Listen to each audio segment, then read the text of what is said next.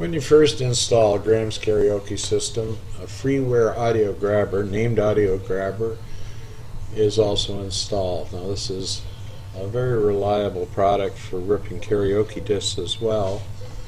It's been pre-configured to store the files in a certain directory. To use it, you start the program, you'll get this tip of the day. If you don't want to see those, just unclick the Show Tips at Startup and click on OK. Now the first thing I'm going to do, I'm going to put a disk in here. If it's connected to the internet, the program will actually go out and try to retrieve the title of the disk, the artist, etc.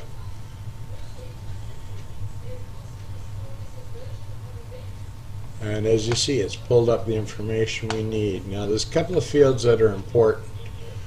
If it was a compilation disc, or if it was not a compilation disc, in other words, it was a single artist, you would not have this artist name, and you would just enter the artist name here.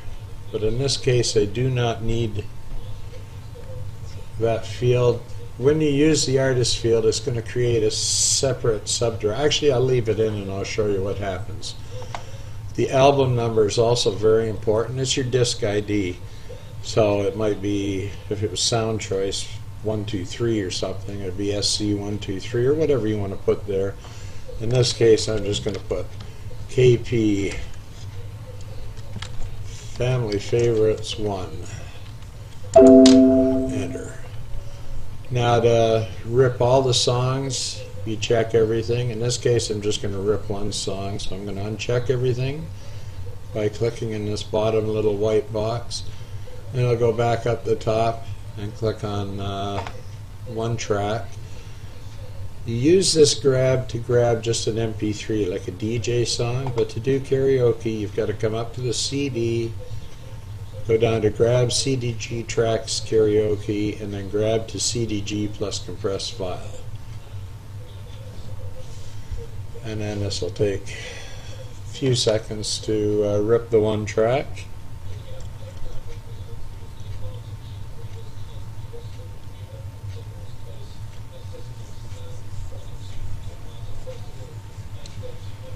You see how the speed changes a little bit.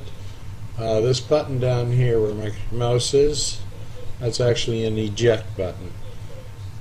So I'll eject that disk and I'll put another disk in. This one does not exist on the online database, or FreeDB as it's called. You see the little penguin at the top?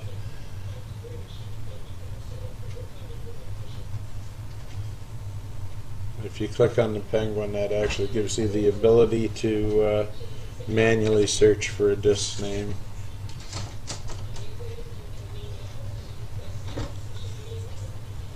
Okay, so the disk is in. We'll wait. You give it a couple of minutes to refresh, or a couple of seconds.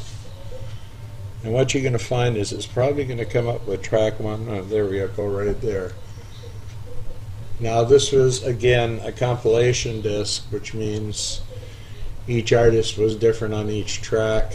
If I click compilation, I can enter the artist name, the track name.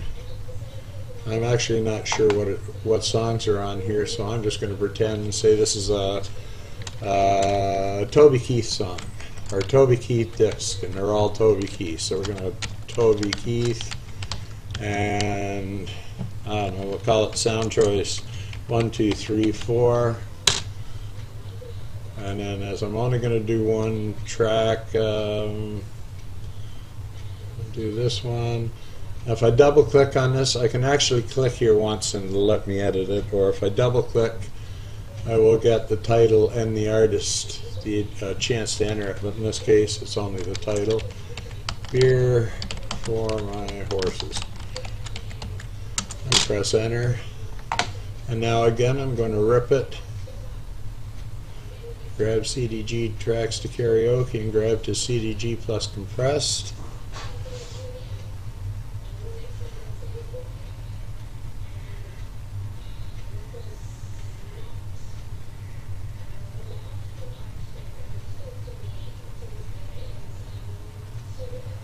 As you can see, the speed changes depending on whether the disc has got fingerprints on it or scratched or whether it's clean.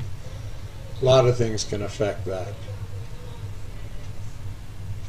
Okay, so I'm just going to eject that one, and just to show you what it's done, I'm going to pull this over here, and as I said, it goes to Cure Songs directory. It's set up that way. Here you see the artist has a separate folder, and then the various artists has a separate folder, and then here's the Beer for the Horses, Beer for My Horses disc or song. And if we go back to various, it'll be that Mitch Miller one. And again, so that's pretty well lit. It's relatively easy to do. Some of the settings you can do, and as I said, it's also very good for ripping DJ discs or whatever. If you go into general settings, you want to change where you're storing the songs, and this saves by session, so the next time you open it, it'll still be the same thing. If I wanted to have a directory for music, I just go and put it in a separate directory for, say, MP3s or whatever. Here's the artist naming conventions, and here's the reason you get two directories when you do it. You've got the artist as a directory and the album as a directory. One other useful setting here is under FreeDB.